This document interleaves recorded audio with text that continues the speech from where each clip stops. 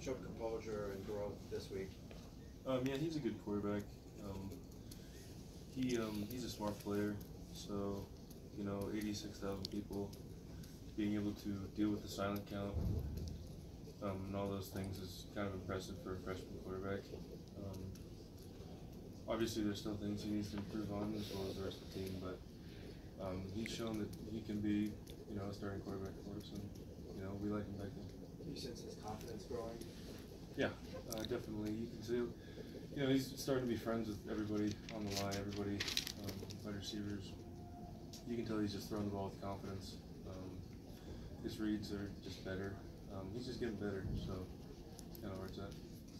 What do you think about the offensive line's performance today? Well, I'll say it's better than last week. I think that we still have tons of stuff to improve on. We're a young line, but that's no excuse for not playing well. Like I said, better than last week, but there's still a couple things that we just need to improve on, and you got to give credit to their D-line. They're good players, but in the end, we're just killing ourselves. Are the twists and stunts causing problems? No, it's more just technique.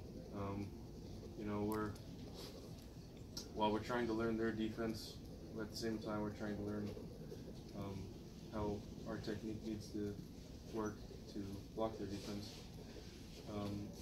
Depending on the front they come out in, there's tons of different variables as to how we block something, and I think we just need to be quicker to identify how to block those fronts. Will it help to get Boss Tagovailoa back when he returns? Yeah, Boss will help a lot. I think Chris is doing really well right now. I think he's just still improving. Him and Dorian are kind of the same. They're both just steadily improving. He knows the offense really well. He's able to read defense pretty well now.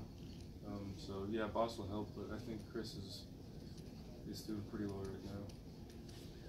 Thank you.